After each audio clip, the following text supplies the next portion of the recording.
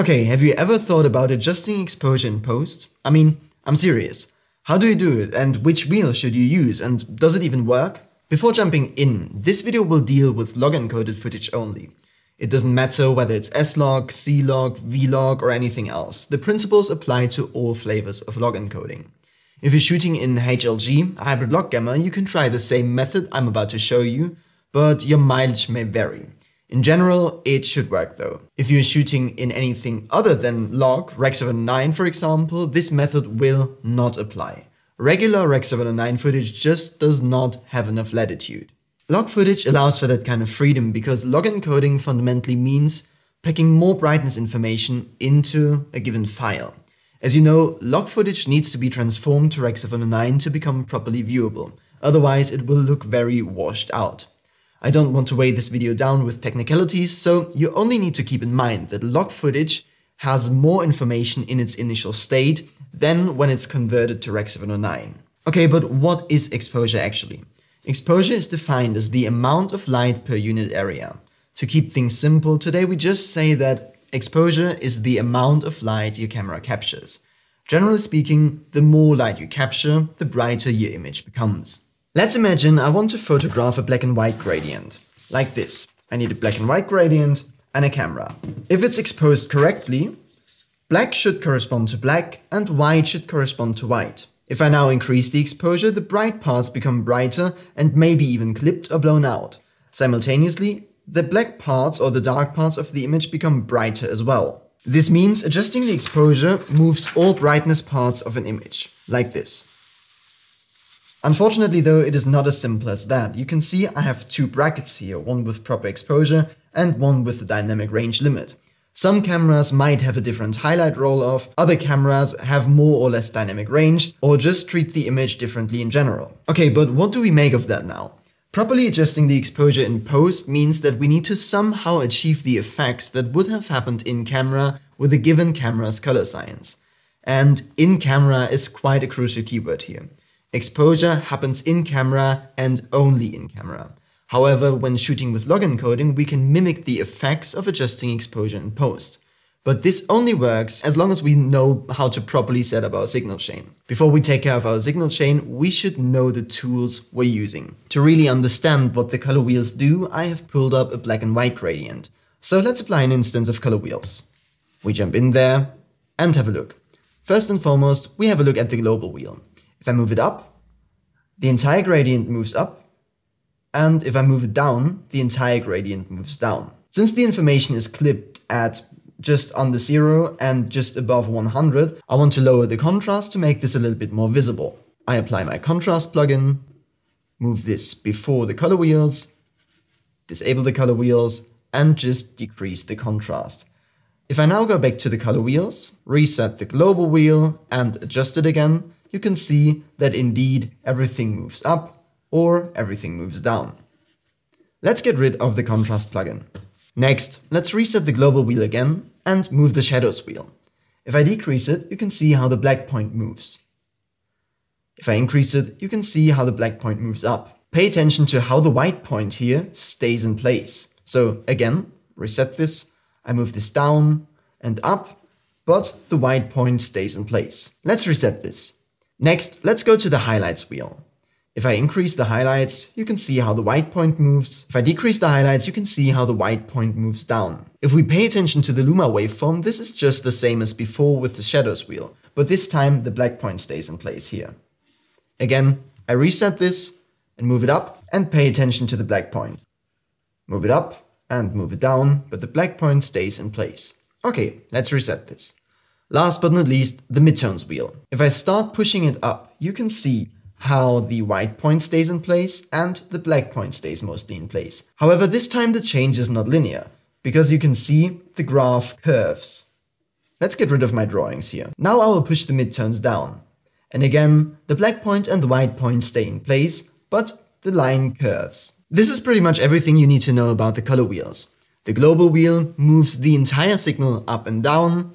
The shadows wheel moves the black point, the highlights wheel moves the white point, and the midtones wheel adjusts the midtones or the gamma. In other softwares like DaVinci Resolve, these wheels are called offset, lift, gamma, and gain, and I think you can now see where this terminology comes from.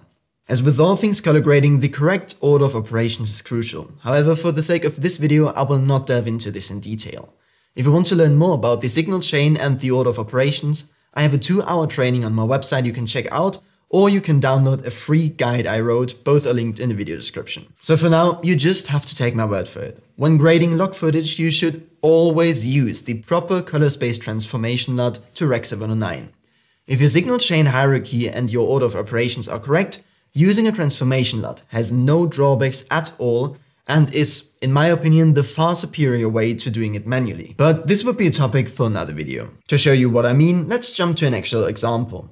This shot was shot in S-Log3 as gamma3.cine. Let's have a look at the inspector. With the proper color space transformation LUT applied, you should perform all corrections before the LUT. Since the video signal flows through the inspector from top to bottom, you must put the adjustments above the LUT in the inspector. This means this adjustment is processed before the LUT. Again, if we follow the video signal from top to bottom, it will get processed by the color wheels and then into the LUT. To rearrange the effect order, just drag and drop them. Okay, but why does this even matter? Let's disable everything. As you can see, log footage is quite flat. That means if I go into the color wheels and enable them, we can move the video signal up or down without clipping, without losing any information, and you can see how much room we have to move the signal. Again, I can move it up here or down here and everything will be preserved. And since we want to move the entire signal, the answer to the question which wheel you should use to adjust the exposure is clearly the global wheel or the offset wheel. Because again, you want to move the entire signal. As we discussed in the beginning, if you adjust the exposure, all brightness values of an image are affected. We can push it between 0 and 100, and sure enough, we can move our entire signal. We perform this correction before the LUT because the LUT expects a certain range of input values. If I now go into the color wheels and push the signal up, you can see for one how everything stays within bounds, and if you pay attention to the vector scope as well, maybe I make this even a little bit bigger so you can see it better. You can see how the colors react to the shifts in exposure. Not only do they become more or less saturated, they actually shift in hue a little bit. This is because the color space transformation LUT takes care of the actual color science. If we adjust the signal before the LUT works with the given input values and arranges them accordingly. Again, if I push it up, not only does the brightness of the image change, also the handling of the colors change, and if I push it down, you can see how everything falls into place. To prove that I'm not making this up, I will reset this and move the color wheels adjustments after the LUT. If I now want to go in here and adjust the signal, you can see how everything moves linearly and the colors stay mostly in place. This means this approach really does not affect how exposure would behave in the real world. Additionally, as we just discussed, we can work between 0 and 100. Let's keep that in mind for a second. If I push the global wheel up, you can see how everything goes beyond 100 and eventually clip. The same is true if I push everything down. It goes below 0 and the information gets lost. Let's reset this. If I now go back to the inspector and move the color wheels before the LUT and try the same thing again, you can see how everything stays within legal range. Nothing goes above 100 and nothing goes below 0. Let's reset this and have a closer look at the Luma waveform. As I push the offset up, you can see how the waveform does not respond linearly. If we go to the point right here, you can see how the highlights become squeezed and even more squeezed. The same is true if I push it down. Everything becomes a little bit more squeezed until it eventually gets clipped. This is also what we discussed in the beginning. Different cameras might have different highlight roll-off or treat the image differently in general. When we set up our signal chain in a way that we adjust the image before the LUT, we can let the LUT take care of the actual color science. This then also includes the highlight and shadow roll-off. Let's disable the color space transformation LUT and do one more example. Here I have Dehancer Pro, which is a film emulation plugin. If I enable this, you can see I have loaded my camera, the A7 Mark III, and I chose the proper format in which I recorded, S-Log3 as gamma3.cine. Again, my color wheels come before Dehancer, so this means I'm adjusting the signal before it hits the actual film emulation plugin. If I now go in here and adjust the offset, you can see how the colors become more and more dense, just as film would behave if it was underexposed. Or if I push the signal up, you can see how the colors become lighter, again, just as film would behave if I would overexpose it. Let's reset this and hide the parameters of dehancer. If I now put my color wheels adjustment after dehancer and adjust the offset, you can see how none of this happens.